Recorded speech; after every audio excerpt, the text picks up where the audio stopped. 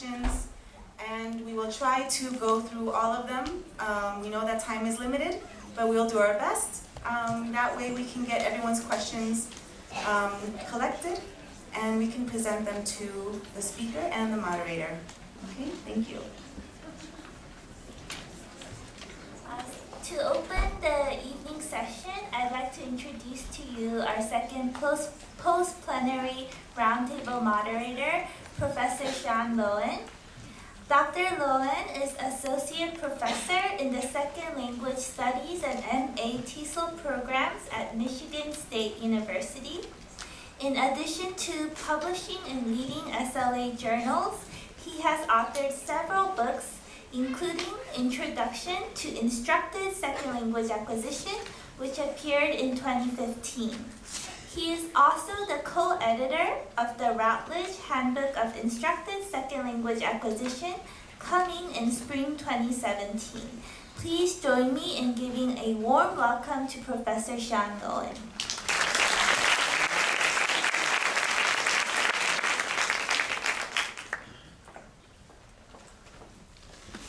I have to begin my introduction with a disclaimer.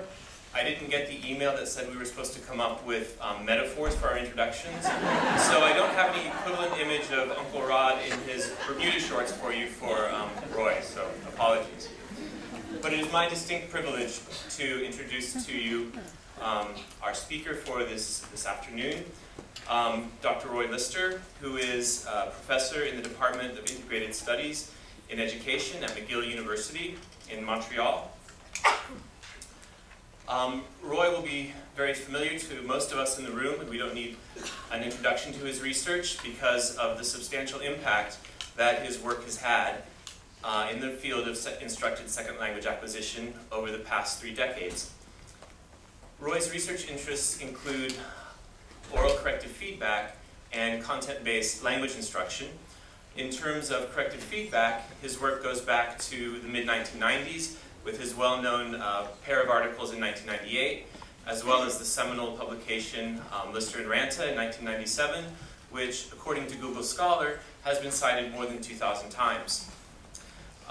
Since then, he has continued with an impressive number of empirical studies, as well as some research syntheses and meta-analysis, including Lyster and Saito 2010 and Lyster, Saito, and Sato 2013.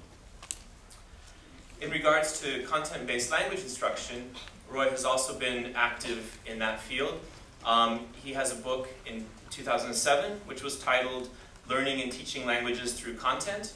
And just this year, he's had a book appear in French on language immersion. And I won't inflict my French pronunciation on you, but the title of it is listed in his bio in the program.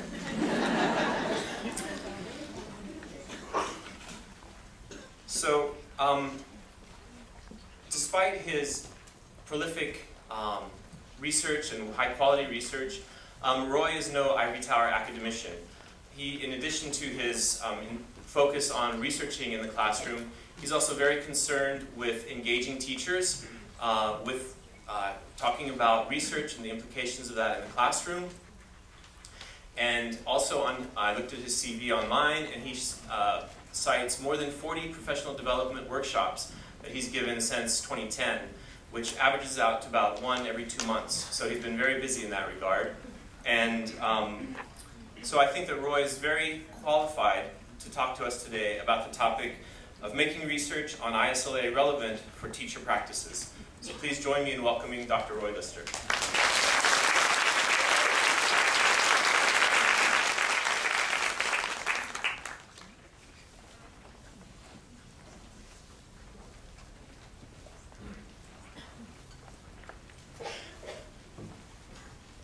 Wow, that was a very nice introduction and a real honor to be introduced by Sean Lowen. He's a colleague I hold in very high esteem, so thank you. And thank you very much to the organizers. You've done an incredible job. We might, after the first day, might want to give the organizers a round of applause to get started.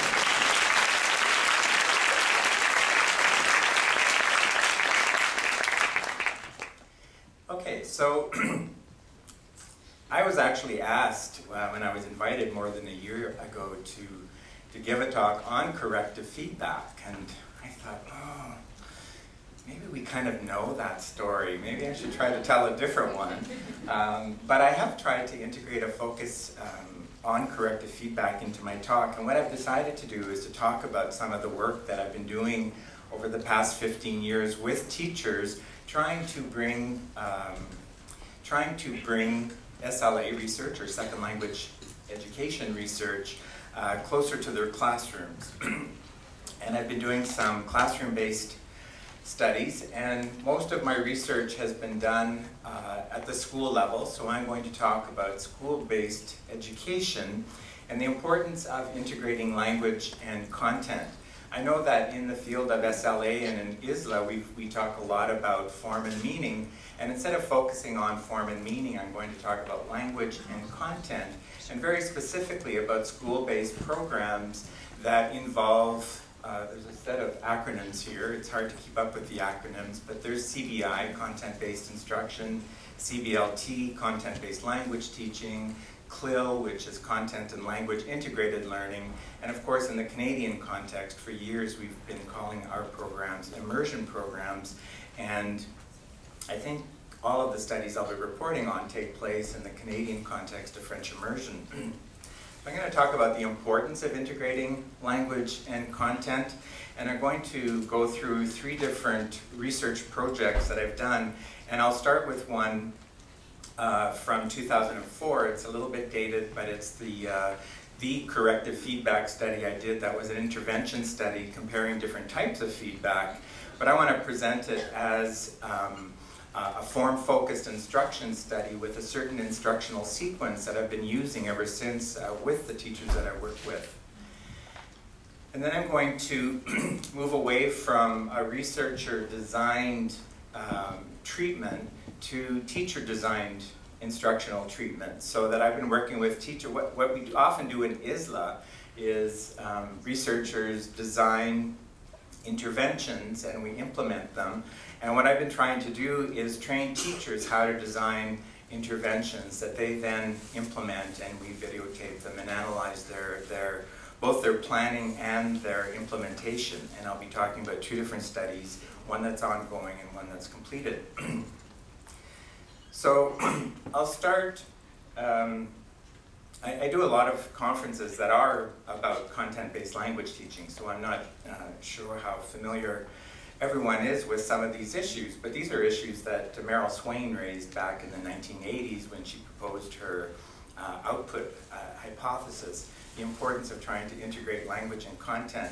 And Patsy Lightbound has an interesting book, a fairly recent book called Content-Based Language Teaching, in which she points out that the separation of content and language in an academic program is thought to deprive students of opportunities to focus on specific features of language at the very moment when their motivation to learn them may be at its highest. And this sums up quite nicely what Rod Ellis was saying this morning about focus on form, and how the way Michael Long operationalized focus on form. It's this idea of drawing attention to language when it's really being used by students. What we know, though, from years of research in the Canadian immersion context, is that teachers really tend to separate language and content. They do a class on French language arts, and there's no connection to content, and then they do their teaching of mathematics and social studies and make very little reference to language, or make very little reference back to the French language arts class. And what we also know from recent research in the United States is that teachers really do, this is what teachers say is their greatest challenge, is how to integrate language and content. It's so easy for us to tell teachers, remember to teach grammar communicatively, and remember to integrate language and content, but really what they need are strategies of really how to do this. What does that procedure look like? And Camerata and Tedek in their recent paper, and others, always point to the fact that teachers need a great deal of professional development to do this. They need a great deal of training to do this. It doesn't just happen. So we need to ask why it's important. Why can't we just separate language and content? Why is it important to integrate them? And here I do refer back again to Meryl Swain's work from the 80s, which I find very interesting. It points out how limited actually teacher discourse is in terms of the range of functions and forms that it contains. And one of the best examples is the range of verb tenses used by French immersion teachers, for example. I actually replicated their study in Montreal, and in both cases we found that teachers use the present tense or the imperative about 75% of the time, and the past tense about 15% of the time. And this was very eye-opening to us, because we always talk about rich exposure to rich input in the classroom, and yet when you start looking at it from a discourse perspective and a grammatical perspective, it has certain limitations. And in fact, later when I'm going to do, Meryl Swain has a very nice example of a history lesson that's actually taught partly in the present tense and also in the immediate future tense. And some of my work with teachers has been about trying to get them to teach history using past tense verbs, and I'll come back to that later. The other thing that Swain said, and many others have said, of course, is that we can understand discourse without precise syntactic and morphological knowledge. In other words, learners can bypass grammar and still understand the content. And this was very important for us to understand in the immersion context. We really thought that through exposure, students would be picking up the grammar. And what we do know is that they pick up an awful lot. But there's a lot of language that they don't pick up that needs some sort of attention. And I'll come back to that later to refer again to Raj's talk. It's not so much about teaching these features explicitly in traditional grammar lessons, but it's finding ways of integrating a focus on language into the content instruction. So, if we know that classroom discourse is limited in terms of forms and functions, and if we know that students can actually process the content and understand meaning without necessarily processing the grammar of the language, then we need to do something. And one of the proposals that has been made for years has been trying to make stronger connections between what students are exposed to in content classes and what they're exposed to in terms of language. So the way I've been talking about this since my 2007 book has simply been in terms of counterbalance. And counterbalance is just a way of talking about integrating language and content. And the reason I like this term, I like the term counterbalance, is because it's different from, it doesn't mean that we're balancing language and content. That would mean that the focus is equal, but really the focus is variable. But what it means is that if you're in a class that is really content-based and there's very little focus on language, the learners will benefit by a greater focus on language. But it also means that if a student is in a more traditional classroom and the focus is very much on language or on forms, then those learners will benefit from a much more meaningful focus. And I tend to advocate bringing in content into those classes. So the reason I continue to use this term, at least with the teachers I work with, is that for me, counterbalance covers all contexts. So that Rod Ellis this morning was talking about the extent to which focus on form is relevant for all contexts. And in my experience too, focus on form or form-focused instruction is very hard to operationalize in traditional contexts in some, Japanese EFL classrooms, for example. Whereas counterbalance can apply across all contexts in the sense that if there is a strong focus on language, teachers need to bring in some content. And so when I do work in other contexts where the focus is very much already on form, then I encourage teachers and show them ways of bringing content into their lessons. So counterbalance instruction, this is what I relate to language across the curriculum. This is a big thing in schools, and yet still very hard to apply. Language across the curriculum really means that language teaching is every single teacher's responsibility and not just the language teacher. And it's also about shifting students' attention from content to language, so that often what teachers do is they think that they're just going to focus on language, or they're just going to focus on content because they don't really want to confuse students. But, well, I was being facetious. I always say, yes, confuse them, but that's not really what I want to say. But that this idea of shifting attention from language to content can be actually very effective in the way that it can strengthen connections in memory and sort of increase depth of processing. Okay, when you're put in a situation where you have to reflect on more than one thing at the same time. And I'll try to come back to that in the examples that I'm going to give. And I also talk, I break this approach down into proactive and reactive approaches. These are terms that Rod Ellis used in his talk, and terms that were used in the Focus on Form book from 1998, Dowdy and Williams. So for me, it's important to, these terms become important for me when I work with teachers. So that on the one hand, we talk about a reactive approach, which appears to be somewhat spontaneous. It involves interaction with learners, and it very much draws on the interaction hypothesis and the fact that oral interaction is really a key source of second language learning. And the way that I talk about it is very much, it's more in terms of scaffolding, but very much about good questioning techniques and also corrective feedback. I'm going to talk a bit more about the proactive approach here, where there's planning involved, and I'm going to go through the procedures or the different phases of planning that involve opportunities for noticing, awareness, and practice. But I just want to make the point that I see these as complementary and that you really can't do one without the other. So when I'm talking about the proactive approach, I would like to try to illustrate that the reactive approach still permeates that approach.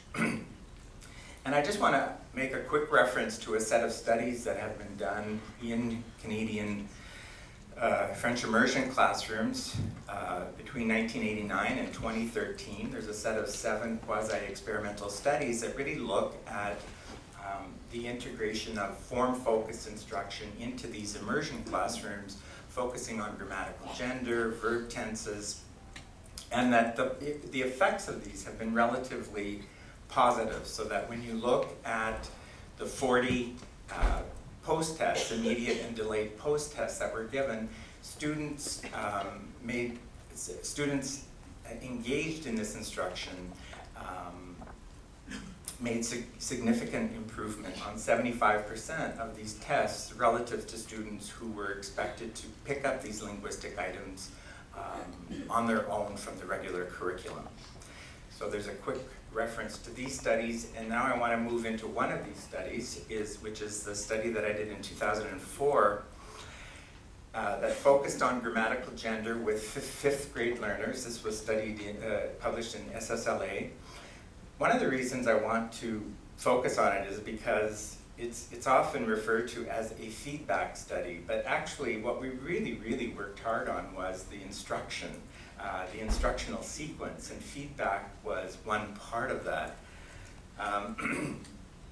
I also want to mention, I really don't like drawing on any one particular theory. I think good education and good teaching draws on various theories, but I have found skill acquisition theory to be quite useful in some of the work that I'm doing, especially with corrective feedback.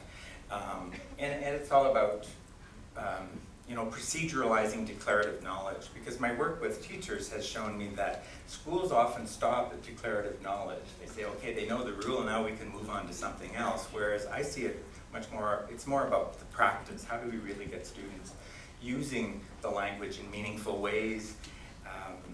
And what I also like about skill acquisition theory is that I think it's one of the only ones that really attributes a very explicit role to both feedback and practice, saying that this is what moves language development forward. It's the practice opportunities and the feedback. So you'll see in the sequence that I'm going to show you this model will be quite apparent. So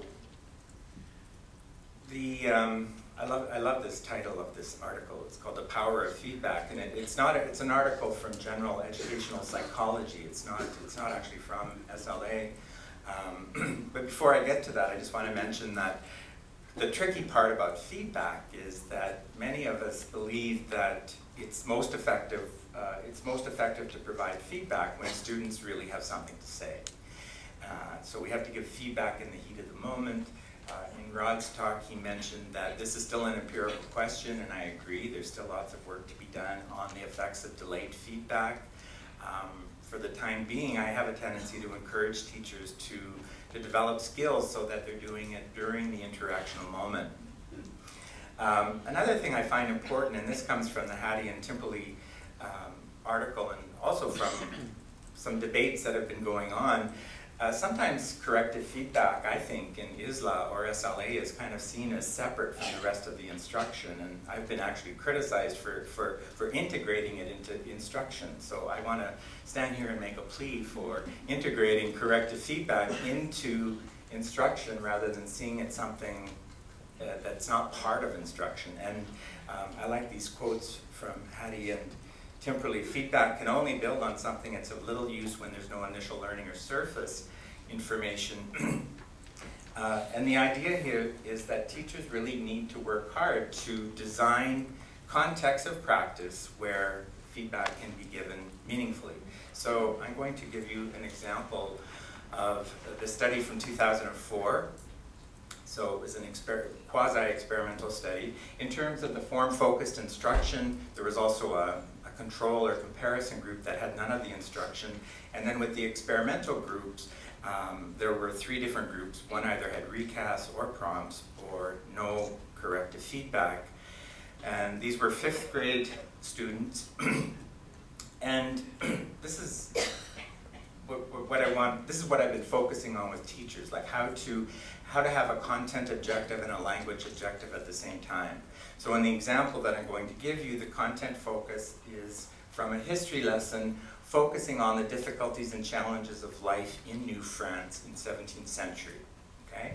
And at the same time, the language focus is on grammatical gender, and very specifically on noun endings, reliable noun endings that help learners predict grammatical gender, okay? So it has a dual focus, and to start with,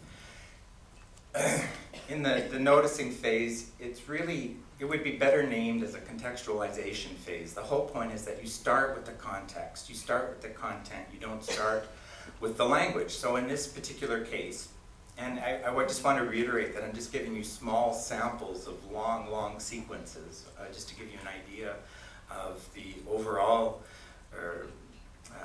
sequence. So this is a text about New France, and it's a typical text at the 5th grade level that students would be reading and focusing on some of the difficulties that these pioneers were experiencing during their time of fur trade. They were starving from scurvy, there was a lack of food, and so on. And then at one point, once they've elaborated on the content, they move into this awareness phase where certain target words have been highlighted. So this is the typographical enhancement. And so words like, these are really key words, like établissement. The whole point is to establish a colony. And they're also talking about défrichement, which is about the clearing of the forest. And clearing of the forests.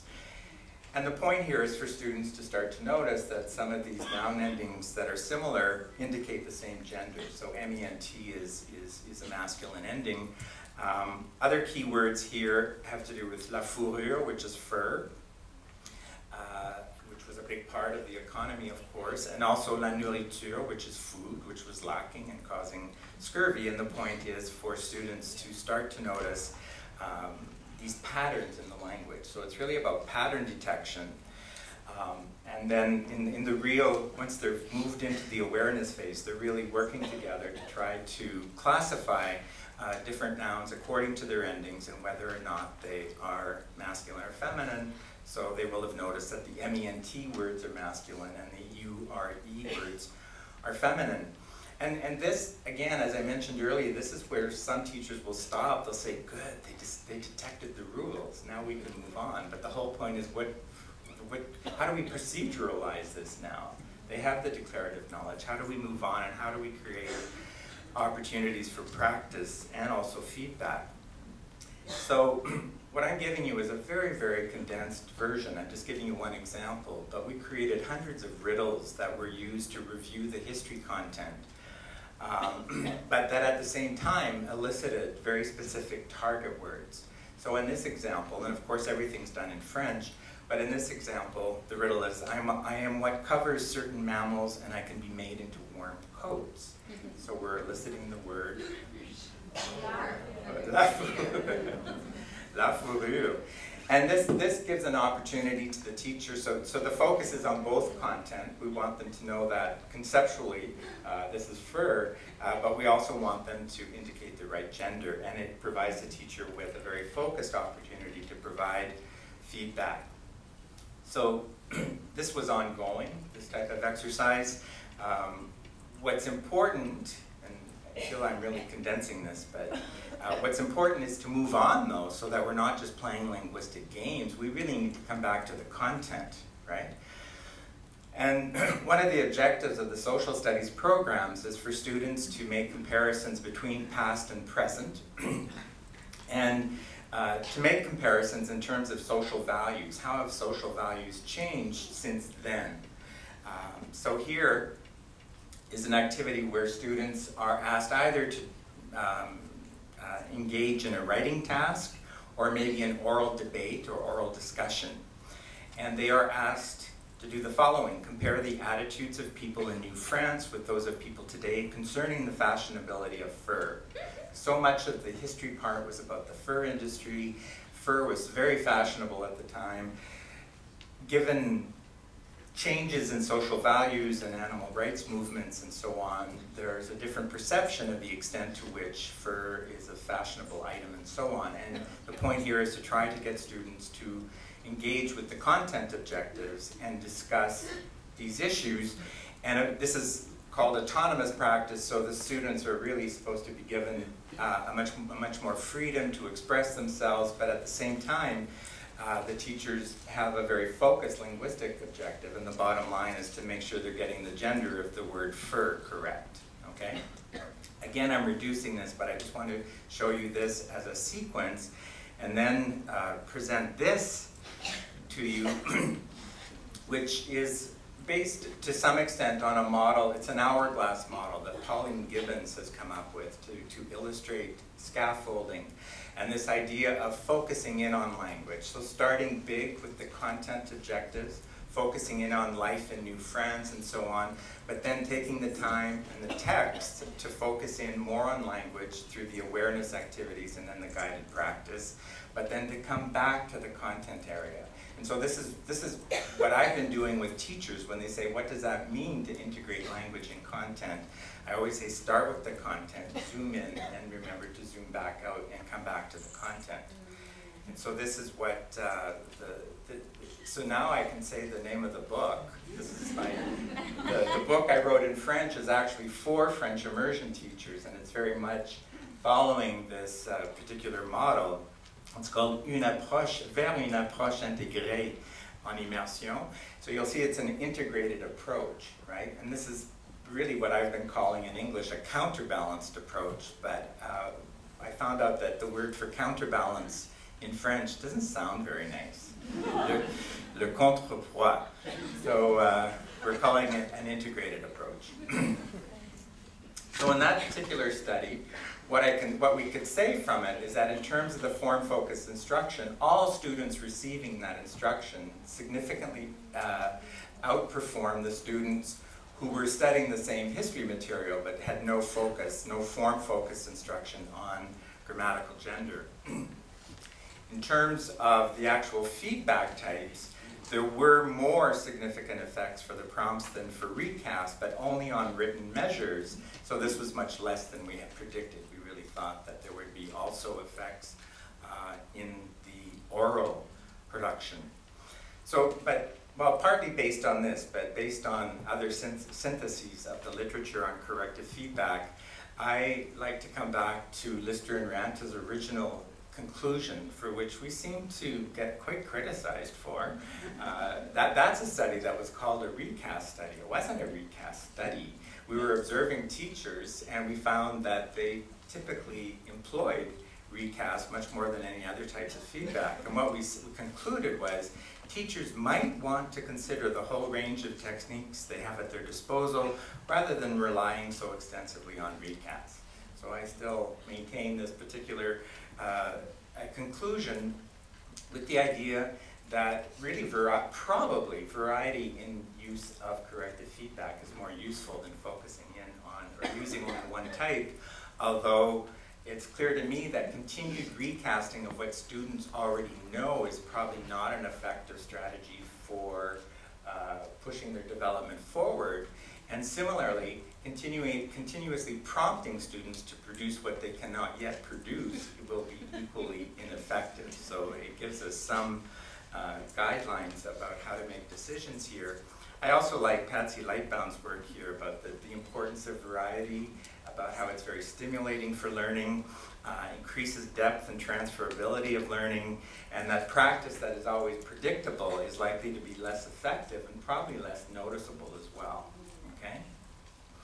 And I just want to conclude this part on corrective feedback by referring to a nice study that was done in an SLA course by Vasquez and Harvey, where their students actually read some of the literature on corrective feedback, and they had to videotape a member of their group who was teaching.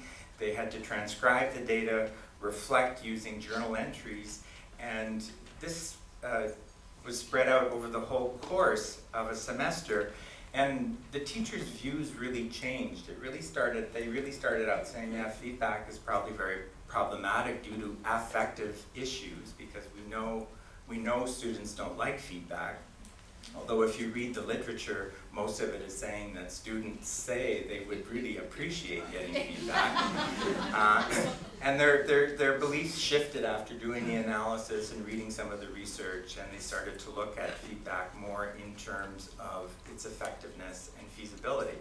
So I like to think that this is those 40 workshops that I've been doing for over the last few years has a lot to do with work like this with teachers.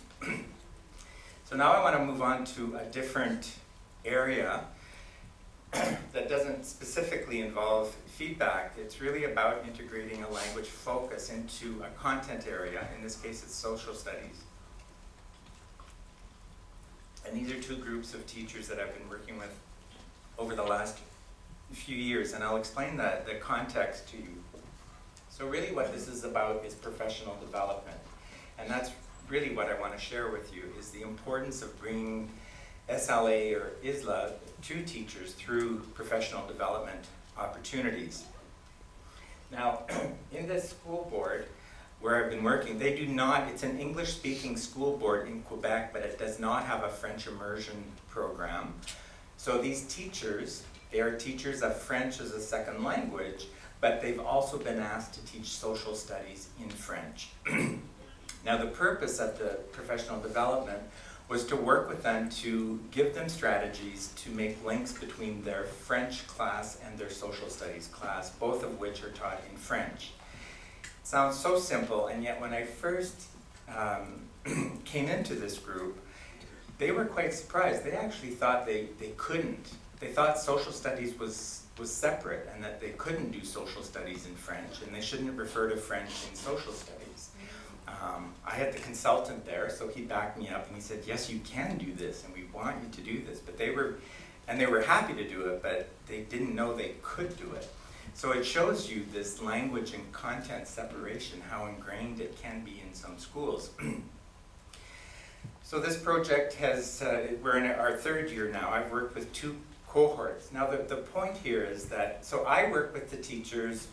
They have day-long workshops where they're collaborating with one another, trying to follow that model that I showed you, developing, noticing, awareness, and practice activities that they integrate across their French and their social studies class.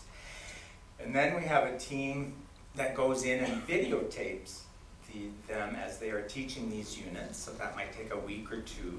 And then I edit these videos, I cut out the bad parts, I edit these videos and they come back and do like a retrospective or a stimulated recall session while they're watching these videos in order to discuss the success of their intervention and also the impact it's had on their own training. Okay? So I just want to stress this part because it's stressful for everybody to be videotaped like that. But what I really want to say is how successful this has been. I've been doing this for several years now, and that even though initially they're stressed out, once it's, and I don't make them sign anything until after they've seen everything. So if I show you videos of teachers, it's because I have permission to do that. But they benefit so much from seeing themselves and seeing their colleagues in a similar situation, and they comment on one another and are very supportive of one another. So this is a big part of the design.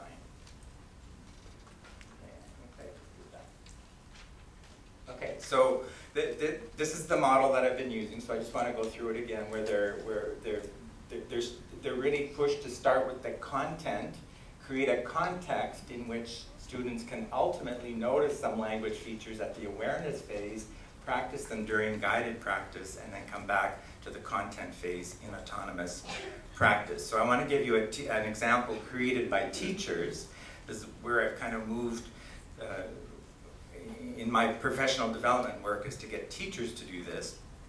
So this group of teachers was working together at the 4th grade level, and their focus is on Jacques Cartier and his 3 expeditions to the New World, looking at cause and effect relationships and the series